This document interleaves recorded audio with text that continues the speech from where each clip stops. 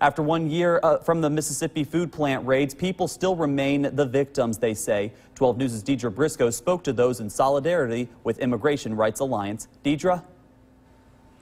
August 7, 2019, 680 Latinos were taken away in the workplace in the largest raid in the workplace thing in a decade. A vigil was held with respect for the families. Mississippi Immigration Rights Alliance has worked to be there for the families who they say have been victimized by ICE.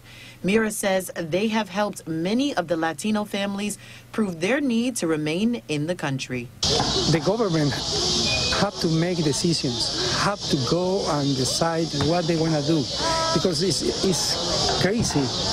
1 year with no any kind of information.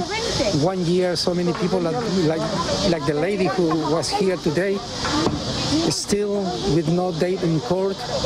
1 year she cannot work. How the government think they are going to survive? The workers were taken to military hangars to be processed for immigration violations. 1 year later, many are still being held without answers. I feel like they have more advantages to us, and it doesn't matter if you have papers or not, they get more advantages, and I think the big change that we have to think is that everyone's the same. Like an egg, there's a white egg and there's a brown egg, and if outside they're different, but then when you crack them open, they're still the same, it's still an egg. So we should get treated the same like anyone else. MIRA says they will continue to fight for cases like these and many others because their fight is a fight for justice. To be human. So let's be real. What is the circumstance in this moment? So those laws now are useless. Let's change it.